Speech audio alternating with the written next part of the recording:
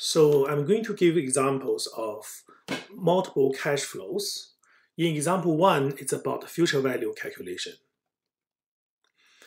So let's suppose you plan to deposit $100 into a bank account in year 1, and then you deposit $300 into the same account in 3 years. The question is, how much will be in the bank account in 5 years if we assume the interest rate is 8%? Let's draw this timeline as we can show the cash flows. At the end of the first year, $100. At the end of the third year, $300. We want to know the future value at the end of the 5th year. We use the formula future value equals present value times 1 plus interest rate to the power of t. So we can calculate both the future value for each cash flow. When we add up them together, the total future value equals $485.97. In the second example of the multiple cash flow, we're going to show you how to calculate the present value. So suppose you are offered an investment that will pay you $200 in 1 year, and then $400 the next year, and $600 the year after, and $800 at the year end of the following year.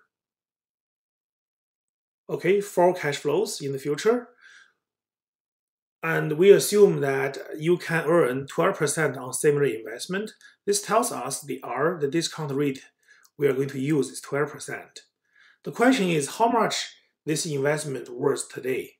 So we are calculating the present value. Again, let's draw the timeline.